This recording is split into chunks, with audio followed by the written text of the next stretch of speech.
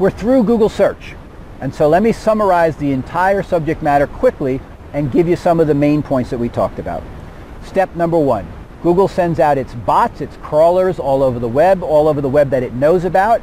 And I talked before about that Google doesn't see the entire web, but Google sees a decent chunk of the web.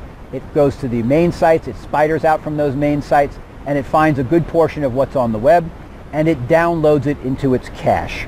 So step 1, spider. Step 2, get all these pages into the cache. Step 3, create that full text search index that has the word, it has the page that word occurred on, and it has the position on that page.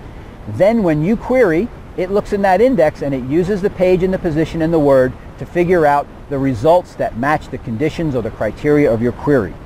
It then that it has those results, it ranks them, puts number 1 first. We talked about all the different ways that it figures out which ones are first, broken down generally into the idea of popularity and relevance. The more popular the page is, the higher it goes. The more relevant, based on the positions of the words on the page, the higher it goes. And then you get some result that's first. That's Google's best guess of the one you want to look at most, followed by the next one that you want to look at the next most, all the way down to the one it thinks you want to look at the least, the one that's least responsive, the least matched to your query. It shows you those results. And I showed you I showed you the basic user interface behind those results, showing that each little piece of the results tells you something different, and it's encoded in a way that if you understand what the code is, like for example bolded search terms, you can get a lot of information out of those results.